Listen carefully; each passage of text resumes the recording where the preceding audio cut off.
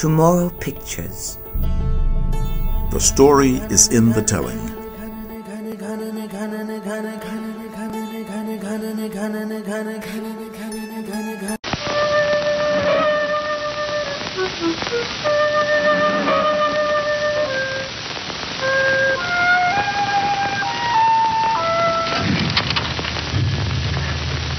The open mind, free to examine, to question, to disagree. Our subject today, the new Negro.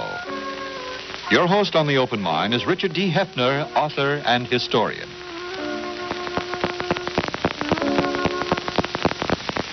I think it's safe to say that the lot of the Negro in America has, throughout our history, deeply bothered the conscience of each and every one of us who deeply believes in traditional American principles of democracy and liberty and justice and freedom.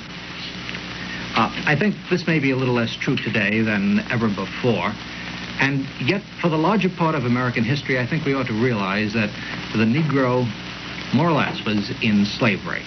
I think the Negro was more likely to be a slave for the greater part of our history than not. And quite naturally, the attitude of the Negro towards the white, of the white towards the Negro, and of the Negro towards himself, has been conditioned and tempered and molded in very large part by the fact of a long history of slavery. Besides, I think it's important to remember that slavery as an institution put a premium not upon self-assertiveness and the understanding of one's own human dignity, but upon acquiescence by the Negro slave. And I think that one can fairly say that the acquiescent, submissive Negro slave was generally, well, to put it very bluntly, generally safer than the self-assertive Negro who is conscious of his own human dignity and of the democratic philosophy that is the American heritage. As a matter of fact, I think we could admit that the whole myth that we have built up about the Old South, in which slavery existed, has been a myth in which we see the picture of the happy, acquiescent slave. The Negro is a slave. The Negro who is acquiescent is happy. The Negro who is happy is, by definition, acquiescent. Negroes are happy because they accept their lot. And think of the movies and the books and the plays and the novels that we read and see about slavery in the Old South. We see the Negro who is acquiescent as happy. The Negro slave who is self-assertive, who looks for his own rights, is considered a troublemaker. Even when slavery was brought to an end by the Civil War, it was said that acquiescence and acceptance by the Negro of his lot, well, these were the greater part of wisdom. It was said that the Negro could gain more by submerging his own sense of dignity than by asserting it. That the Negro would so antagonize others by demanding his own rights that it was better for him to bide his time at each step along the way, wait for something to be given to him rather than demand it as of his own right. Well, men of goodwill, I think both Negro and white cannot deny that to some extent there is validity to this argument. But the degree of that extent, to what extent this is true, is the question that we must face today. In recent years, there have grown up leaders amongst both Negroes and whites who feel that a just and a wise self-assertiveness is necessary on the part of the Negro. There has been, emerging in our own times, a new Negro, a Negro who is aware of his own dignity and of the American tradition of liberty and justice. We want to talk today about that new Negro, about who he is and what he is, and our guests are quite expert in the subject. My first guest is the Reverend Martin Luther King, Jr. of Montgomery, Alabama. Reverend King has been very much involved in the demand by the new Negro for his rights in the Negro bus boycott in Montgomery and in many other instances. My second guest is a jurist, Judge J. Waties Waring, formerly federal judge in South Carolina, a gentleman whose decisions in the area of segregation paved the way in a very real sense for what became in 1954 the Supreme Court's decision that segregation in our public schools is unconstitutional. Well, gentlemen, suppose we begin this discussion by letting me, well, first ask you, Dr. King, in your estimation, what and who is this new Negro? I think I could best answer that question by saying first that the new Negro is a person with a new sense of dignity and destiny, with a new self-respect. Along with that is this lack of fear which once characterized the Negro, this willingness to stand up courageously for what he feels is just and what he feels he deserves on the basis of the laws of the land. I think also included would be this self-assertive attitude that you just mentioned. And all of these factors come together to make what seems to me to be the new Negro. I think also I would like to mention this growing honesty which characterizes the Negro today. There was a time that the Negro used duplicity, or deception rather as a survival technique. Although he didn't particularly like conditions, he said he liked them because he felt that the boss wanted to hear that.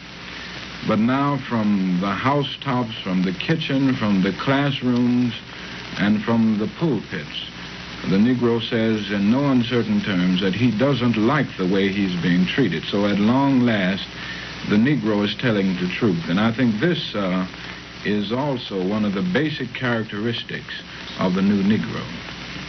Judge Waring, does this sound like an adequate description of the Negro whom you know today? Mr. Heffner, I think it's excellent. It's an excellent summary. My observation of the Negro, and I'm speaking in generalities, of course, has been that up to recently he's been a half man or a part man. And now at last he's waking up to the fact that he's a whole man, that he's an American citizen, and that he is entitled to rights, no more, no less, than just the ordinary run-of-the-mill American citizen. He's never had that before. He hasn't been allowed to have it. He's been under political domination. He's been under stress. He's been under economic deprivations. He's been a servant, formerly a slave. And now suddenly I see the idea has come to him that he's really, truly a man that can stand up on his own hind legs and tell the truth and say, I want not any special privilege. I don't want any special handout. I don't want to be given anything, because the giving idea is all wrong. But I want a chance to become a full man and do my part, be it little or be it big, in the community of our country. But doesn't this raise the question of tactics, though? You say, you use the word honesty. You feel that honesty is important here, too. But as a matter of securing for the Negro his rights, do you feel that this aggressiveness, this self-assertiveness will get him more in the long run than going along with contemporary opinion and biding his time, taking step by step as he goes? I think it's better to be aggressive at this point. It seems to me that it is both historically and sociologically true that privileged classes do not give up their privileges voluntarily, and they do not give them up without strong resistance.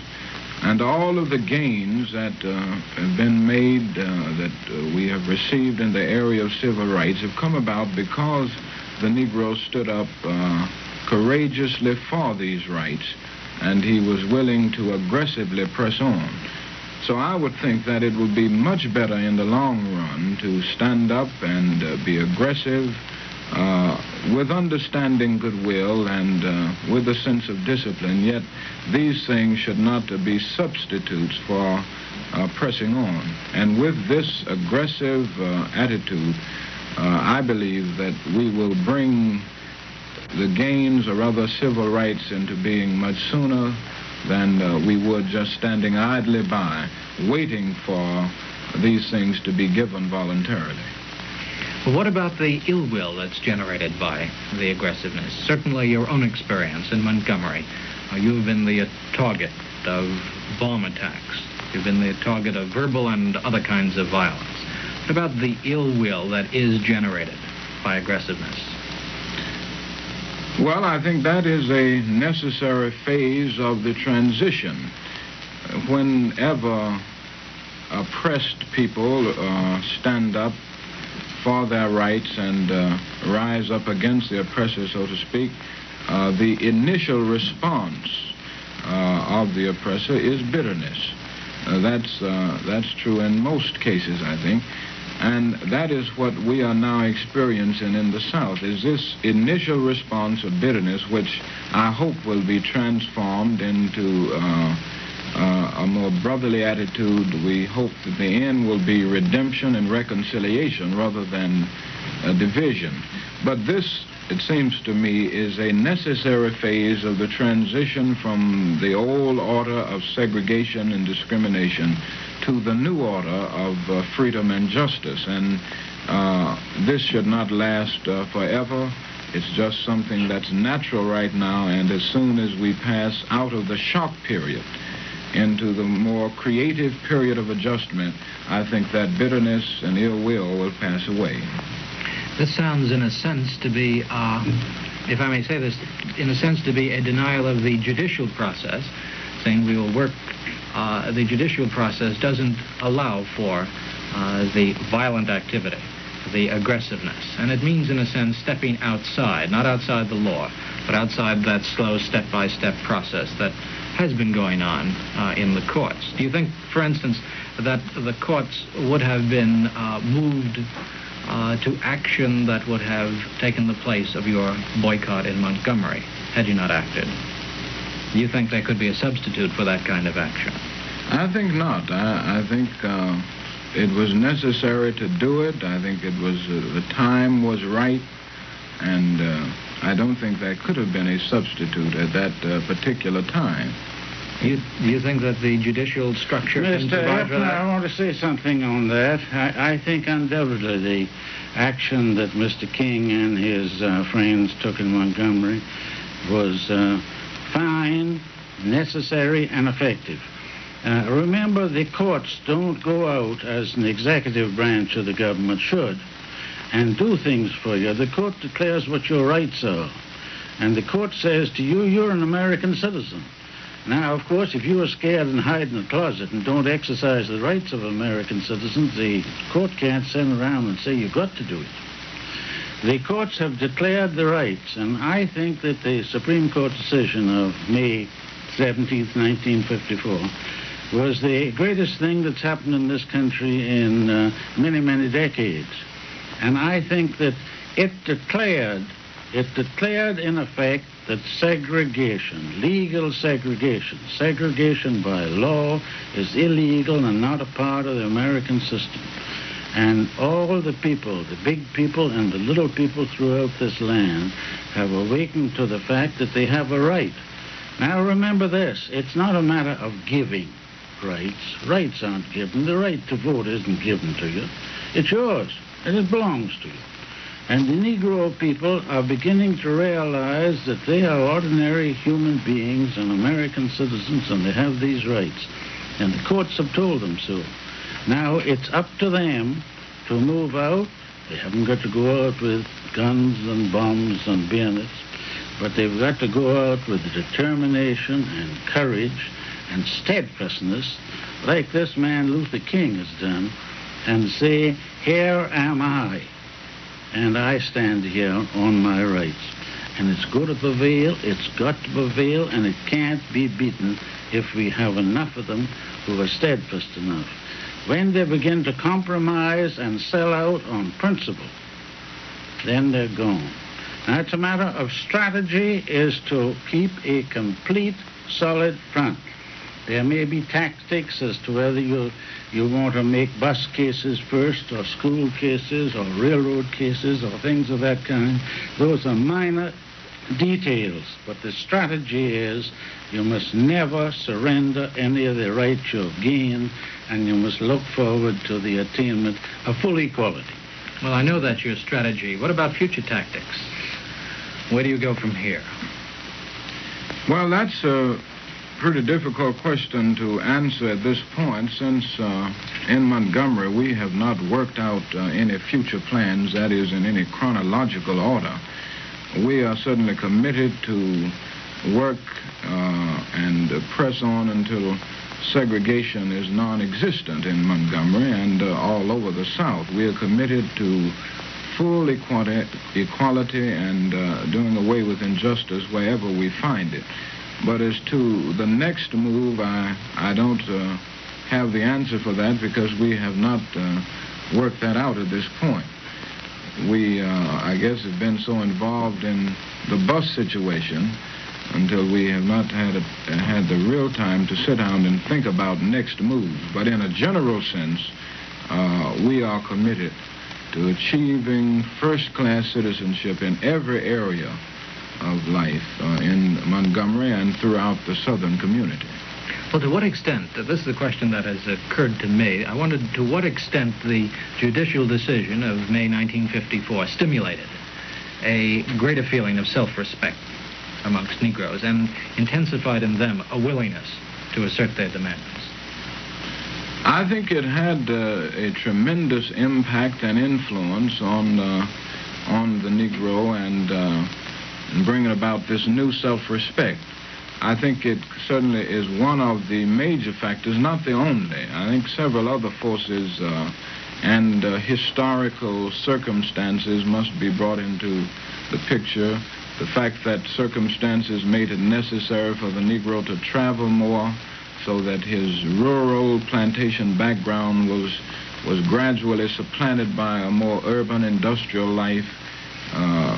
Illiteracy was gradually passing away, and with the growth of the cultural life of the Negro, that brought about new self-respect, and economic growth, and also the tremendous impact of the world situation, with people all over the world seeking freedom from colonial powers and imperialism.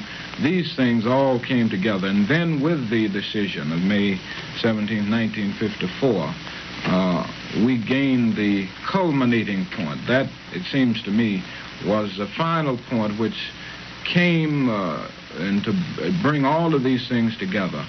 And that gave this new Negro a new self-respect, which we see all over the South and all over the nation today. Well, if this was a final point, in a sense, a culminating point, why do you ask now for another act on a national level, an act, let's say, on the part of the president for a speech in the South? Why is this so important? Haven't enough steps been made up to this point to enable you to carry the ball from here on?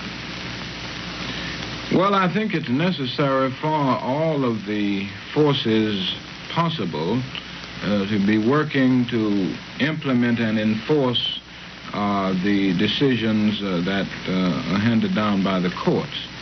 And so often in the area of civil rights, it seems that the judicial branch of the government is fighting the battle alone.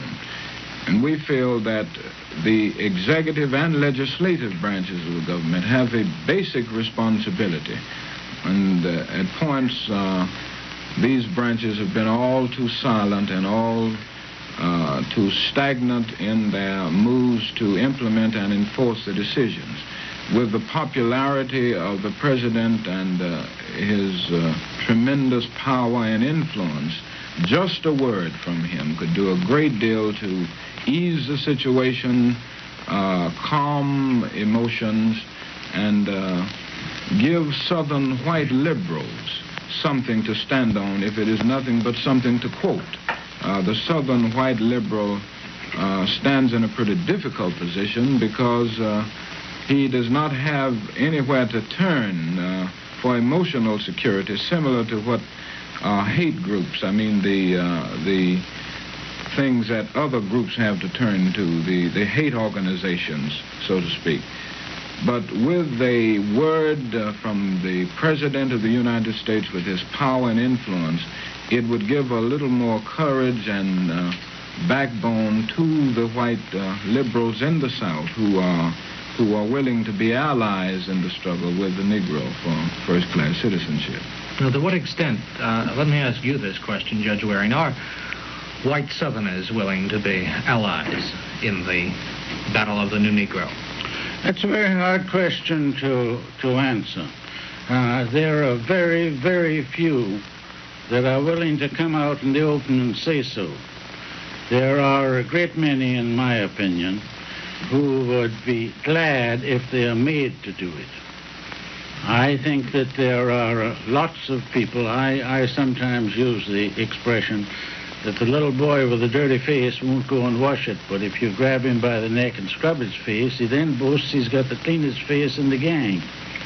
And I think there are many of the people in the South, and I saw many of them. My experience was that officially I was quite hated and condemned because I had expressed my views to what I thought the laws of the land were.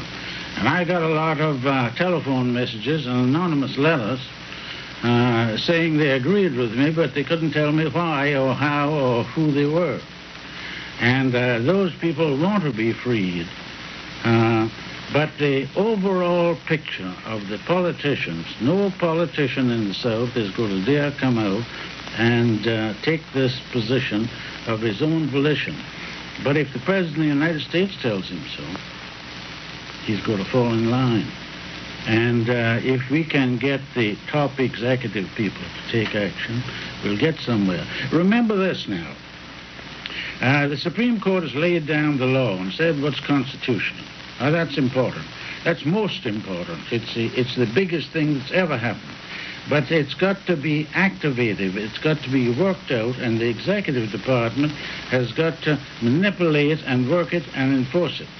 And the legislative department should give the executive department more power to work and enforce these laws. You feel that action, then you do too, feel that action has to be taken on this level? Oh, yes, very definitely. Well, let me ask again, though, about the feelings of the Southern whites. How do you evaluate? If you had to give a progress report, how would you evaluate the battle you've fought over this past year? In terms of Southern feelings, in terms of Northern white feelings, too. Well, I think we have seen, we've been able to see mixed emotions at this point.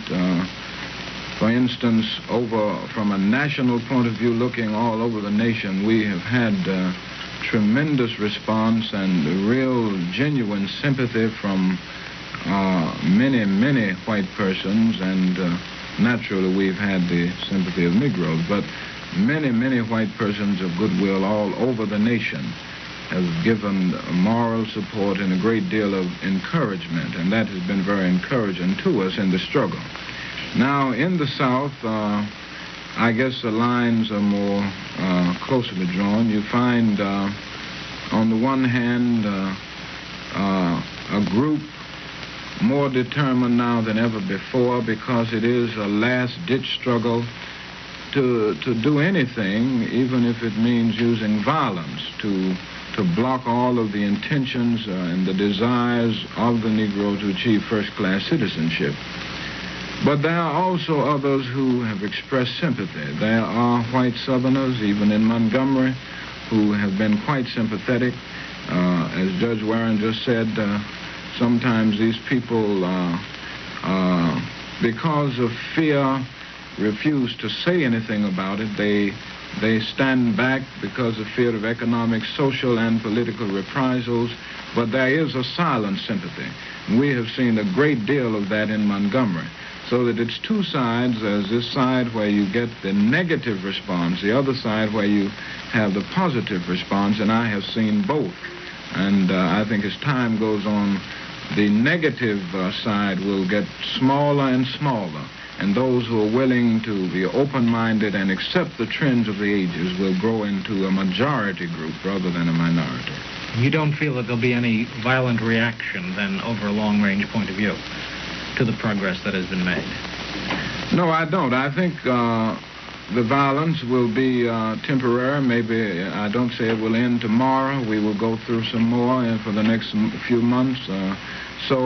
But I think once we are over the shock period, that shock will be absorbed, and Southerners will come to the point of seeing that the best thing to do is to sit down and work out these problems and do it in a very Christian spirit. I think the violence that we are undergoing now is indicative of the fact that the diehards realize that they are standing at the dying point. That is, the system is at its dying point, and that this is a last way to try to hold on to the old order.